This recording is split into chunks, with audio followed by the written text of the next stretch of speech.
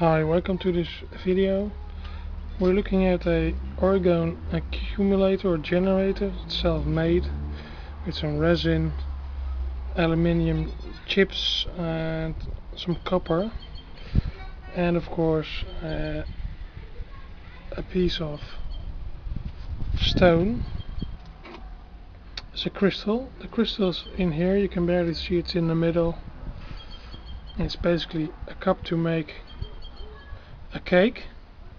And what I've done is I've made a coil from copper, just stripped copper wire, electrical wire, and made a coil, just strapping it around some small cylinder,